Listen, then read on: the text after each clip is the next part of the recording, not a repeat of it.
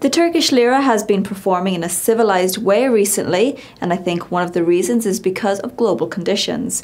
Gokce Celik, Finansbank. Turkey's business confidence for February came in stronger than expected today. What was behind the rise?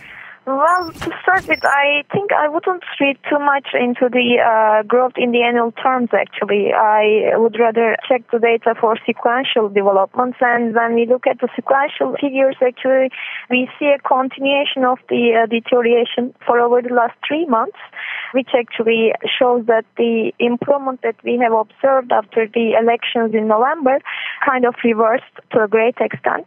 And this is not very hard to understand given that the risks, especially the geopolitical risks and the security risk within the borders, increased.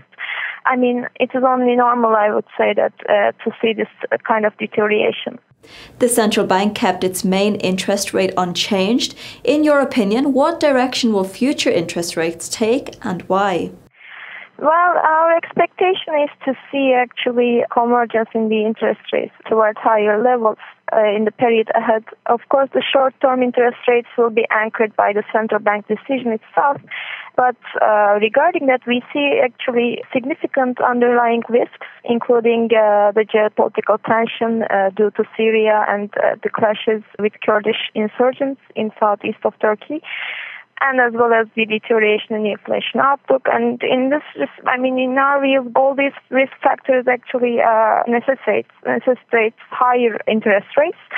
And the market rates actually itself have been already reflecting this. At least partly, we see the interest rates on Turkish treasury bonds, for example, around 11% levels. The deposit rates are even higher. So what we would expect in the future, in the medium term, to adjust the short-term interest rates determined by the central bank to converge these levels. Now, according to Reuters, Turkey's 2.6 million Syrians are contributing to economic growth by spending at least 346 lira a month. However, this is pushing up prices and affecting employment opportunities for the locals in Turkey. So what is your take on that scenario? Well, you're right in the sense that, we see the unemployment rate actually stucking within the 10 to 11% band over the last 2 years, which, kind of coincides with the heat of the coming of the Syrian refugees into Turkey. And these levels were actually accompanied with high labor force participation ratios, that in fact record levels, let me say. And regarding the inflation, yes, we see inflation being elevated, especially the food prices. And all of these actually clues kind of hint you the effect of the Syrian refugees on the economy. But so it's possible to attribute at least some part of these developments to the Syrian refugees, but it is also very hard to quantify them, let me say.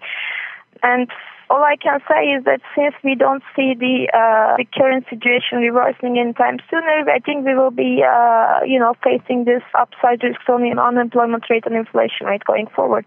The lira has come under fresh pressure recently due to political risks, but somewhat strengthened after the monetary policy announcement today. Now, where do you see the lira headed over the next 6 to 12 months? The Turkish lira actually has been performing, kind of in a stabilized way recently, and I think one of the main reasons for that is the kind of the global conditions. Actually, I think the market participants are now foreseeing a slower interest rate hike by the Federal Reserve, which kind of creates the risk-on environment regarding all the EMs almost. And Turkish lira is, of course, benefiting from them currently. But going forward, when we think about a period in 6 months or 12 months ahead, as I said, we see the risks. I already, referred to those risks regarding the geopolitical ones and the inflation outlook as well.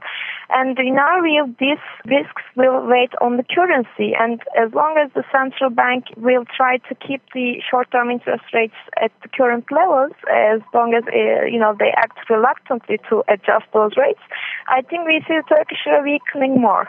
Well, thank you very much for sharing your insight with us today, Gokce. Well, that is all for now. Goodbye.